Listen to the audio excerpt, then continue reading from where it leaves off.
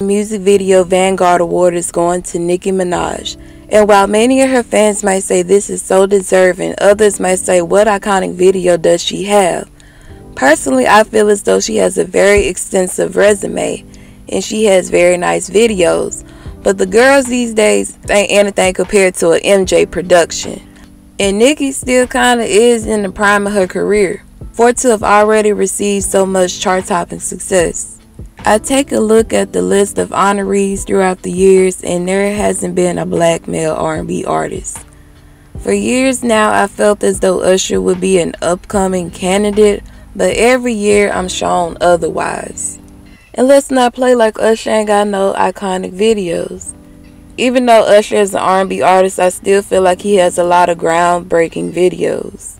His counterparts like Beyonce and Justin Timberlake got the award back in 2013 and 2014. So how come Usher hasn't been followed up with that? They even went on to give it to Kanye and Rihanna, J-Lo, Missy, and now Nicki. But it's like I feel like Usher should have been somewhere up in the list. The only black man on this list is LL Cool J. Everybody else aside for Justin Timberlake for to already have it and Usher doesn't, and Usher has been compared to Michael Jackson a lot throughout his career, is very telling.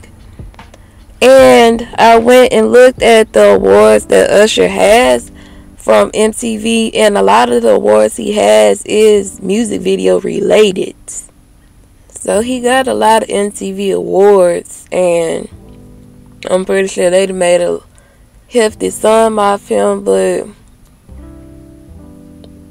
it seemed like he being skipped every year. And I know he not the only one, because all in all, yes, Rihanna got an extensive resume, Nicki got an extensive resume. I still feel like Usher should have got it before them. And really Pink too. Like he should have got it around time. Justin Timberlake, Beyonce, Jennifer Lopez. But still, y'all still got time for it to make it happen. So hopefully in the up and coming years, he will be honored. And I just wanted to talk about that. Like, do y'all feel like Usher deserves the Michael Jackson Music Video Vanguard Award? Like, it's a given. A lot of time, black artists and black creators are overlooked. This list is just very telling. Who else do y'all feel like deserves the award? Congratulations to Nicki Minaj for getting the award this year.